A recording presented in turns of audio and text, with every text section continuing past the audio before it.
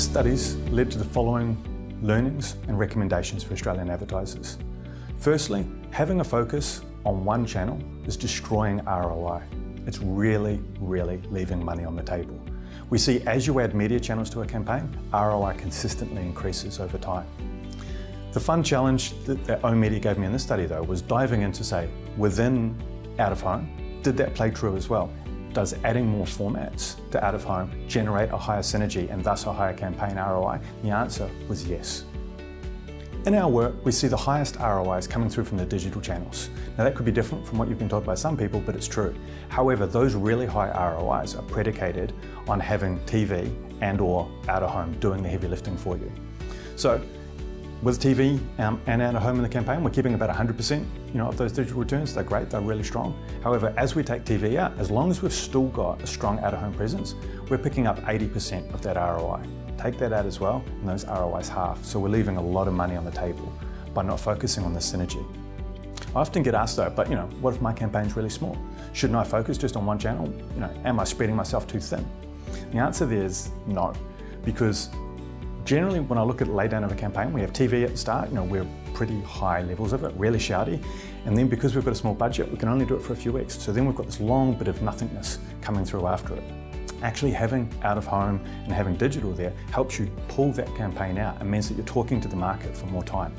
So I think it's even more important when we're at that level to have multiple channels so that you can increase your reach for the entire campaign over the time. If you start getting to $1 million campaign and we're talking a smaller campaign under that $1 million spend, that's where I'd really start thinking of having out of home and digital there rather than maybe TV. Out of home's currently underinvested in campaigns in our database. We can see quite clearly campaigns that have 6% or less spend within out of home don't perform as well as campaigns above that 6% spot. Now there's a couple of reasons for that. One, more spend within out of home lets us have more formats. And as I mentioned, the synergy that's available from having more formats lifts not only the out of home ROI, but the campaign ROI overall. At the same time then, having enough out of home spend really helps you unlock that multi-channel synergy as well. Adding in a channel with say 2%, 3%, those sorts of spends isn't going to help us unlock it at all.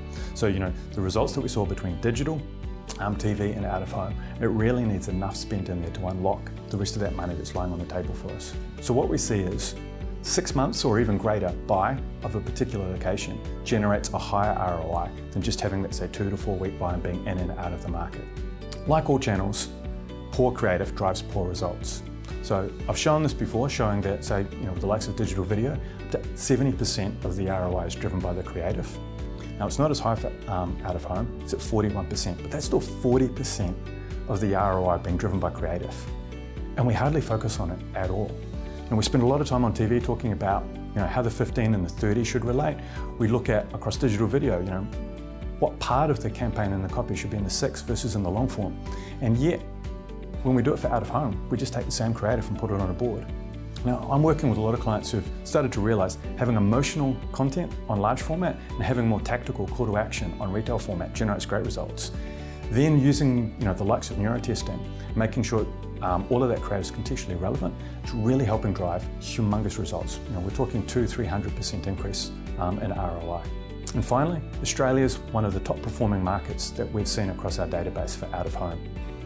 Definitely the quality of real estate and boards that are available in Australia outperform what we're seeing across any other market that we work in.